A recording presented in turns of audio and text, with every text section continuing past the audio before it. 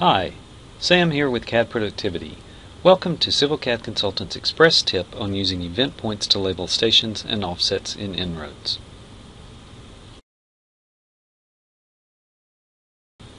Event points can be used for several different things in InRoads, one of which is labeling stations and offsets. In this example, I'm going to label the stations and offsets on a couple of points in my MicroStation file.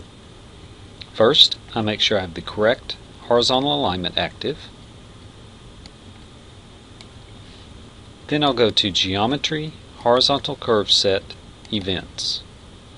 In this case, the points that I want to annotate are fixed points, so I'll use the Add as Northing and Easting.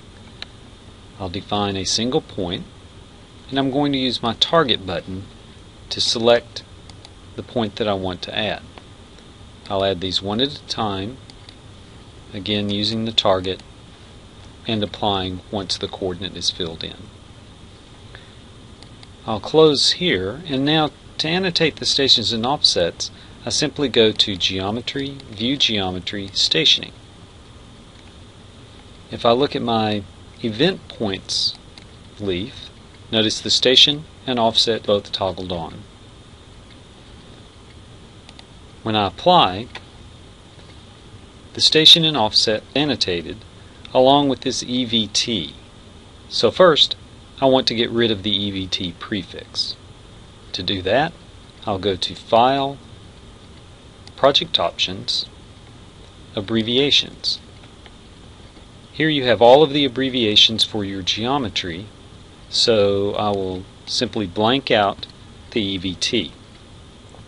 If I don't want the EVT ever again, then I can save the preference, or else I could simply apply, and the next time I opened InRoads it would revert back to the EVT. Since I've saved the preference, I'll apply, close, and now when I view the stationing, the EVT disappears. I'd also like to have a leader on the station offset, so I'm going to turn on the segment 1 of the leader, apply, and I have a leader with the station and offset annotated. Right now the station and offset is annotated relative to the alignment. If I would prefer it to be horizontal, then I simply change relative to absolute, and I'll set my angle to 90. When I apply, the annotation is placed horizontally. If I would like to keep this set up, then I need to be sure and save the preference in the View Stationing dialog. One of the really nice things about annotating stations and offsets with event points is that if something changes about your alignment which affects the stationing, all you have to do is restation to have the stations and offsets updated. In this case, I have the automatic stationing turned on, so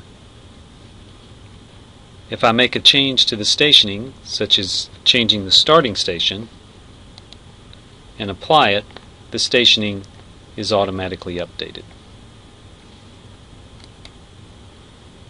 If you're not familiar with the automatic stationing, you can visit civilcadconsultant.com and look at the July 2010 archive.